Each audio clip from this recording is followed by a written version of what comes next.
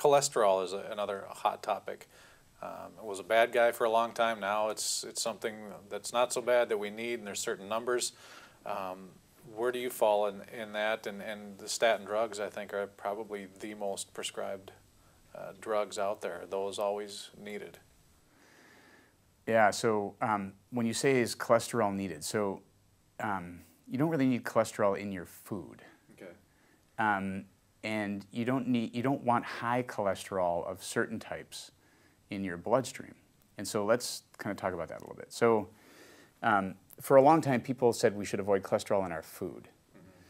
Mm-hmm. It's not cholesterol that we need to worry about so much as the fat in our foods. So there's pretty good data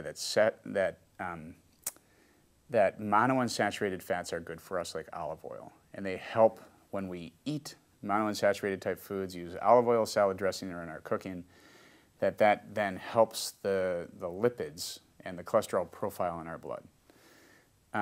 So in our food, if we're going to focus on monounsaturated fats and try to decrease saturated fats also, all of those are positive things for cholesterol in our blood. The cholesterol in our blood comes in many different parts. There's total cholesterol. We don't like to see that very high. The LDL or bad cholesterol also, we don't like to see very high. HDL or the good cholesterol, we don't mind seeing that in the upper limit of its range or even slightly above. And triglycerides is another one we'd like to see low. So we've got cholesterol and fats in our foods. We've got cholesterol and other fat types in our blood that we need to kind of think about how to manage all of those numbers. And the actual cutoffs on recommendations on that does seem to vary depending on the most recent studies here and there. So depending on your risk factors, just talk about that with your doctor. Because people with diabetes are going to want to have lower numbers on some of those than people who are healthy. If you have a family history of early heart attacks, you need to be worried about these numbers in a different way than someone that has no family history of cardiovascular troubles.